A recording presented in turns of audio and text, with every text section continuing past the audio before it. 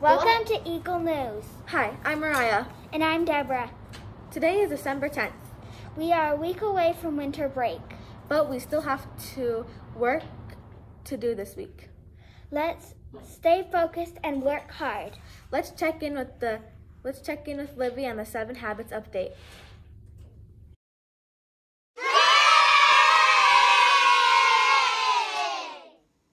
Thanks, guys. This month, we are beginning with the end in mind. That means having a plan before you start. Sometimes you can borrow a plan that other people have used before, like a reading goal. But sometimes that means coming up with your own idea, like these kid inventors. Hi, I'm Ellen, and this is Dan. Hi, I'm Dan.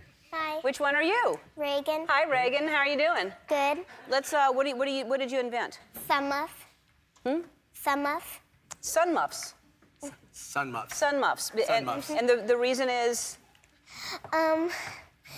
So here's how I came up with Sunmuff. When I was like 4 years old, I had my mittens and my glasses, and I slid them on, and then they keep your ears warm. Oh. That's so smart. That's really great. Yeah. I know my kids are always losing their glasses and losing their muffs. That's a great way to keep them together, right? That's really great. I'm going to try some on kittens. right now. Can I wear mine over my glasses? So it's good for winter time because you still. Oh, yours are cute. These are really good. Really nice. Huh? I like these a whole lot. And have you started selling these yet? Yeah. How much? I'm on Shark Tank now. How much have you sold? A lot of them. Oh, all right. I would like to invest a lot. That's wonderful. You have a patent? Yes. You have a patent? Oh, wow. I was kind of kidding. Wow.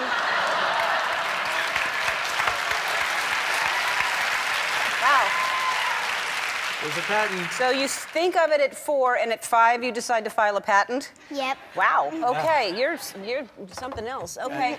We're gonna head over here. I'm gonna keep the glasses on just to keep my ears warm. I'm gonna keep my, Hi, here, are you keep my hair Barbara? back. Yes. Hi, Barbara. You know how I figured that out? Because Smart. What did you invent? I invented the hamster helmet. A hamster helmet. Please explain. Well, it's a helmet that if you're riding your bike and you start to get hungry and you have no food, you can just take the food out of the cheeks. Wow, is everyone seeing this? Are you seeing that? Take something out and show them what's in there. There you go. Oh, look at that. Are you hungry? You can You're eat hungry it. right now? You can snack You can on eat that right now. There you go. 'Cause that's good for the demonstration. Yeah. You don't want to eat it, do you? It's just sitting on your tongue. That is really smart. That's a really smart idea. How did you think of that? I thought of it. I guess I should have asked you the question first, huh? How did you get the idea? Did you see a hamster somewhere doing it while riding a bike? I saw an episode on TV about hamsters, Uh-huh. and I saw they kept so much food in their cheeks. Yeah. Yeah, in their cheeks, sure. They're smart. Yeah. Yeah. Do you have a patent? Not yet. Not No, yet. don't worry Not about yet. that. You've got time. You've got All at right. least another year. It's a wonderful idea. All right. Good Bye, job. Barbara. Good job. Nice to meet you. So good. Hello. Hi. You Jet? Yeah. This is Jet. This is Dan. Dan, nice to meet you. All right. Nice to meet you. How old are you? I'm 10. 10 years old. Okay. And this seems like some kind of Game of Thrones. This is if Device. people are coming towards your house and you need to launch things at them. No? No. Okay. What is it? It's a trash catapult. I'd get out of the way. Oh, I'm not in a good place. It seems like it's going to go that way. It's a trash catapult. Yeah. And you thought of this for what reason? Because, well, we were supposed to come up with an invention for a 4th grade science project. Right.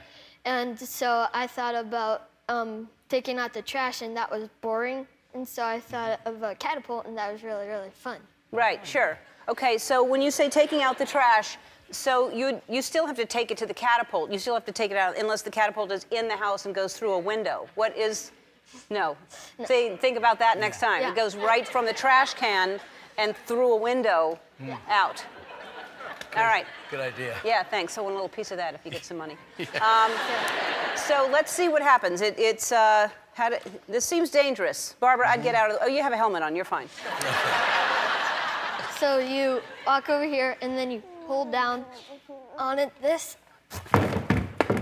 Ooh, Okay, well, so, pretty good. yeah. Another one. So will there be someone manning the can to make sure that, because...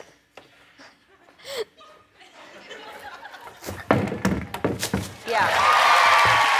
Great. Good. Fantastic. That's a really good idea. And it really doesn't take up much room, so that's good. You can fold it up, put it in a suitcase, Yeah, right? this That is, thing comes right yeah, down. that's like, you know, that's something that slides right under the bed. Those are some cool inventions.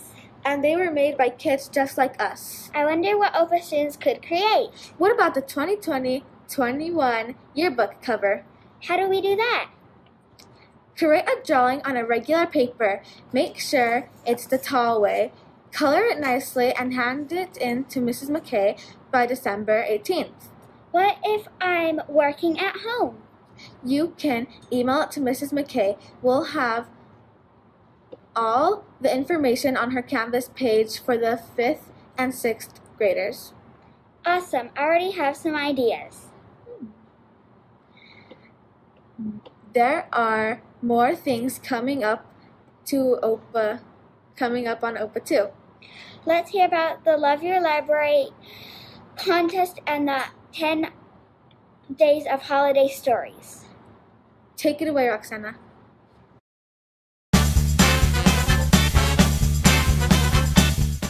Hey everybody, it's time for your Love Your Library book contest. This is a chance for you to create your own book. Everyone who submits a book for the contest will get a prize.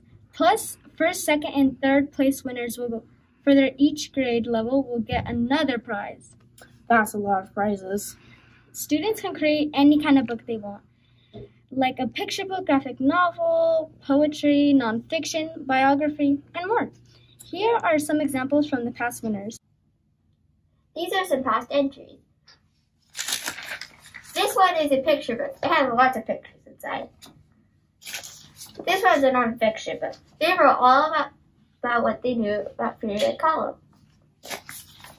And this one, they went on the computer and typed up words. They also used their fingerprints for pictures. In this one, they folded it like a book and typed the words. Then they left some room so they could draw pictures. Hope this will give you some ideas. Good luck.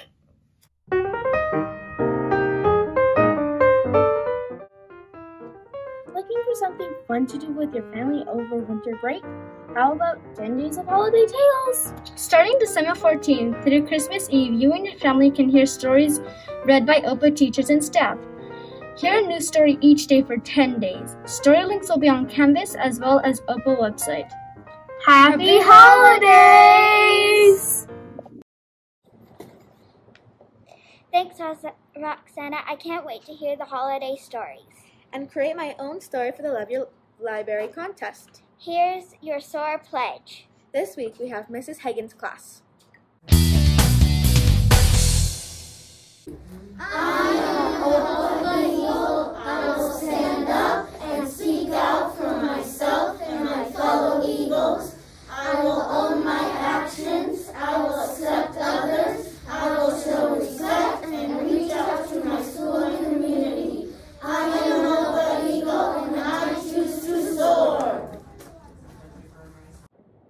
Well, that's it for us. Have a great weekend, and remember, Everybody loves, everybody learns, and everybody leads. and be nice. Bye.